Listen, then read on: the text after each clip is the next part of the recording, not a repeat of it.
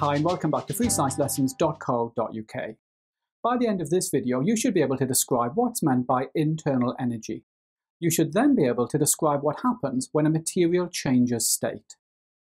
We've already looked at the particles in solids, liquids and gases. Remember that the particles in a solid do not move from place to place, but they do vibrate.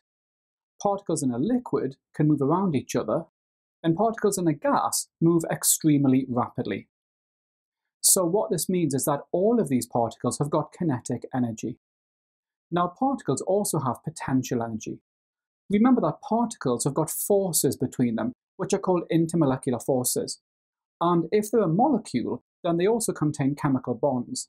Together, these give the particles potential energy.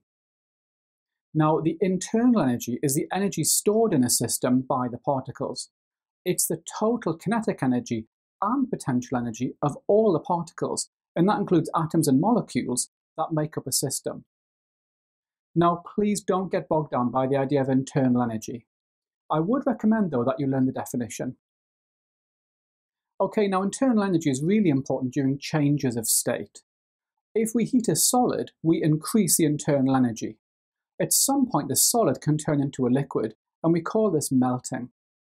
If we continue to heat the liquid, again, we continue to increase the internal energy, and at some point, the liquid will turn to a gas. We call this boiling. Now, if we cool the gas down again, then we reduce the internal energy. At some point, the gas turns back to a liquid, and we call that condensation. And if we cool the liquid down further, then we reduce the internal energy even more, and eventually the liquid turns to a solid, and we call that freezing. Now, there are a few other points that we need to look at.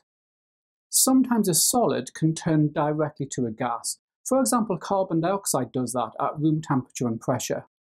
Scientists call that sublimation, and I'm showing that here.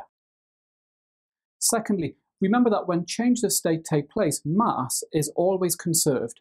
We're not adding or taking away any particles. And lastly, changes of state are physical changes, not chemical changes. That means that if we reverse the change, the material recovers its original properties. So for example, if we melt ice to water and then refreeze the water, the ice we make is exactly the same as the ice was at the start. Now there is one final point which we need to look at, which is evaporation. Now evaporation is when a liquid turns to a gas, but only on the surface of a liquid. In this case, only the particles on the surface have enough energy to turn into a gas. Remember that you'll find plenty of questions on internal energy and changes of state in my revision workbook, and you can get that by clicking on the link above. Okay, so hopefully now you should be able to describe what's meant by internal energy.